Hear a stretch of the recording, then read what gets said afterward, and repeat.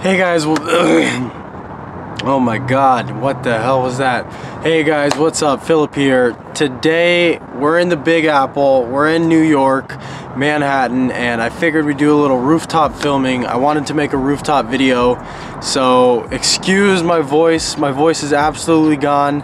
It's not because I was staying out till 3 a.m. for multiple nights straight. That's not what happened. So yeah, moving on anyway, I wanted to make a video on why I quit caffeine. I cut out coffee for 30 days straight, and I kind of wanted to just give you a little video and explain my experience, tell you about why I decided to cut caffeine out of my life, why you should stop drinking coffee at least every day, what my experience was like when I actually quit caffeine and what the withdrawal symptoms were like and how I adjusted to caffeine. Then on the other hand, explaining some of the benefits of coffee and caffeine and why you might want to actually use caffeine in your daily life, and then finally how to properly reintroduce it into your life after you've gone through all the withdrawals and then you're kind of back to baseline. How are you going to reintroduce caffeine and coffee into your life responsibly? So yeah, let's get into the video. So why did I decide to stop drinking coffee, or really using caffeine products for that matter? Well, the main reason was I just kind of realized how hooked I was. I was relying on coffee for pretty much any and every kind of motivation that I needed throughout my day. Whether it was working out, working, going out, I just needed a hit of caffeine at every single moment of the day.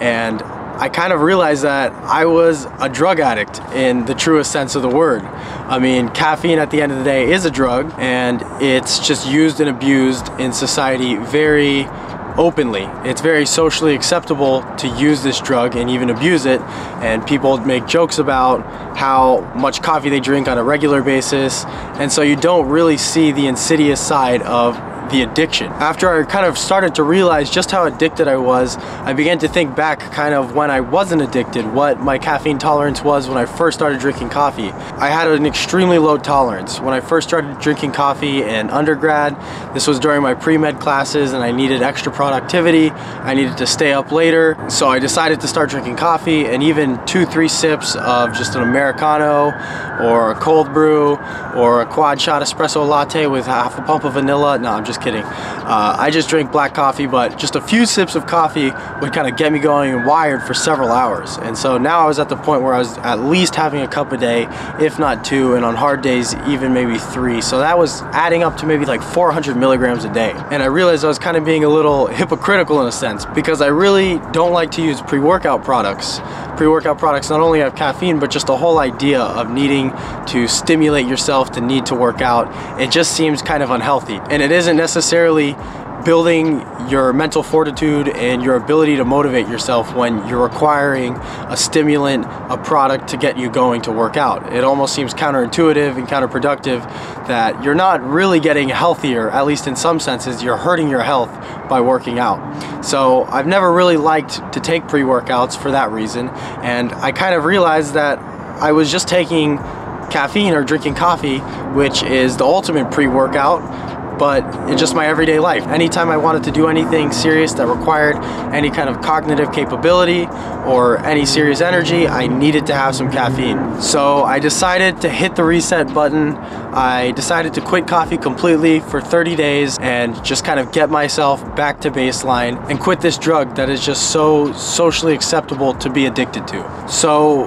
why should you personally decide to quit coffee? Why am I making a video on why I decided to quit coffee?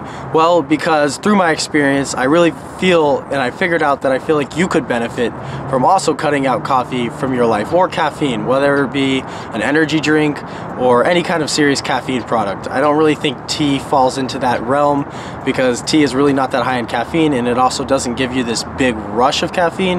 There's compounds within tea specifically that actually help it release the caffeine slower into your bloodstream, so you don't have this rush of energy just like coffee gives you. So first, I really don't think it's good to be addicted to pretty much any drug. Your body should have a natural baseline. You should be able to function at your natural baseline without any stimulants. So just for that reason alone, just from a kind of intuitive perspective, I think being addicted to a drug is bad, and I think most of the time, most people would be able to agree on that. But if that isn't enough to convince you, it's also not good for your health to be addicted to coffee, and I'll explain a little bit why. So caffeine is a stimulant, and the main mechanism of action by which it works is antagonizing your adenosine receptors. All that means is that it blocks your adenosine receptors and prevents them from working, and your adenosine receptors are inhibitory. So when your adenosine receptors are working and there's a compound that is stimulating those receptors, you're going to get very tired. So when you block those receptors, you feel the wakefulness, you feel the energy, and the sympathetic drive that you get when you take any kind of caffeine. So the problem with chronically using coffee and caffeine in general is that when you start to get addicted, your body just begins to try to revert back to its baseline, its set point. And that's why coffee starts to lose its potency. So what happens when you start using caffeine or coffee or any kind of caffeine products on a regular basis is that your body, or your brain specifically, upregulates your adenosine receptors. Now, upregulating, all that means is that your body produces more of your adenosine receptors because it's trying to return back to homeostasis, or your normal set point. So before you were addicted to coffee, your body had its natural energy level. It had normal levels of adenosine receptors, normal levels of dopamine, serotonin receptors, all these excitatory and inhibitory receptors. So when you start taking coffee, caffeine, or any real drug, you're thrown out of homeostasis, and then your body begins to adapt. So as you begin to use caffeine over time, your body is going to upregulate your adenosine receptors, meaning that you're going to have more receptors that aren't going to be inhibited by the same amount of coffee. So before, if you had a cup of coffee and it saturated and inhibited 50% of your adenosine receptors, and then 2 weeks later, or a month later, or 3 months later, as you've built up your tolerance, the same amount of coffee will only saturate maybe 25% of those receptors because you have more receptors. And again, the function of these adenosine receptors is to be inhibitory and kind of reduce your energy levels. So over time, as you continue to use coffee on a regular basis, you begin to accumulate more and more adenosine receptors, so that when you're without your coffee, you're going to be in this extremely inhibitory state. You're going to be so much more tired than you normally would, and you won't really have natural energy ever. It's going to either be a peak or a trough, and you'll never just be in this kind of middle zone where you're functioning off of your natural energy and you won't need to be stimulated. Now, the problem with constantly needing stimulants is that it interacts or plays off of what is known as your sympathetic nervous system. Your sympathetic nervous system is kind of the fight or flight nervous system that's responsible for large amounts of wakefulness, kind of when you're exercising or when you're in a stressful event. Your sympathetic nervous system is firing. And while it's important and not bad to have sympathetic activity in an acute or short period of time, having a chronically active sympathetic nervous system is actually very bad for your health. It elevates your cortisol levels, your HDL levels, your fatty acid or lipid profiles within your blood, and this contributes to pretty much every single negative risk factor out there that kills the majority of Americans or people in the world, from heart disease to diabetes to metabolic syndrome to stroke risk, atherosclerosis. So pretty much all of these things that are increased by chronically high levels of cortisol that are induced by this sympathetic drive are really just negative and going to be induced by being addicted to caffeine. An additional little caveat to this increased sympathetic drive is that it also interferes with your sleep and your circadian rhythms. We all know how important sleep is for our health. We don't get enough, and so using caffeine to reduce the amount of sleep that you're getting already has some obvious repercussions on your health. Sleep is extremely important for your neuronal regeneration, your blood profile, everything I just kind of discussed. And so when you're taking a stimulant to reduce the amount of sleep that you're getting, you're inherently going to be taking something or living an unhealthy lifestyle. So I hope that was a slightly convincing argument as to why you might want to cut back on your caffeine intake and kind of restore your normal baseline level of tolerance. Now on to what my experience was like when I was quitting. The first 2 weeks were honestly hell. I saw severe reductions in my motivation, my productivity, my quality of sleep, and really just my quality of life. These are all things that I was using caffeine to kind of regulate. So when I cut out caffeine, my body was kind of put in this shock, because caffeine increases the vasoconstriction within your body. And so when you don't have this chronic vasoconstriction, your brain and your blood vessels in your brain are kind of wider, and so there's more blood rushing to your brain, and that's how you get a pressure migraine. And so it really took a lot of time. It really took those first 2 weeks of me being very diligent and not caving to quit coffee and caffeine completely.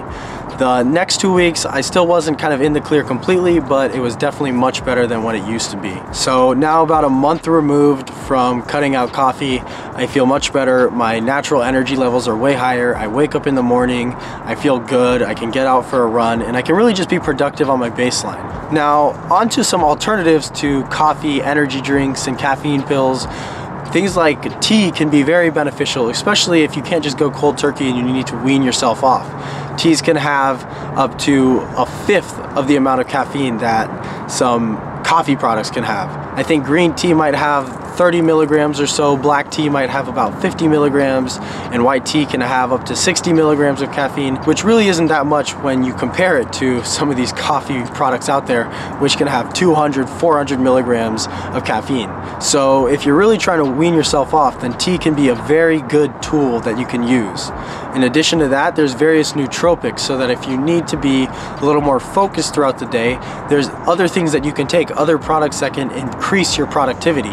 Things like tyrosine, racetams, alpha-GPC, L-theanine, and the list goes on and on. I'm honestly not a huge nootropic expert, but there's a lot of products that you can take out there, and I'm going to be making future videos on some of these things that can increase your productivity using a different pathway, so that you're not antagonizing these adenosine receptors and you're using different receptors to actually increase your productivity. So moving on to some of the benefits of caffeine products or larger doses of caffeine, I've been ragging on using caffeine chronically, but in an acute sense, I think it has its place and it can be immensely beneficial. I'm quite literally a better person when I'm highly caffeinated. I'm focused, I'm energized, I'm productive, I feel great, but that's not something that's sustainable. But when I need to work very hard, when I have a test coming up, or when I have to get a really long day in, then caffeine can be extremely beneficial. You're gonna be more productive. It's not just a factor of can you will yourself to do something.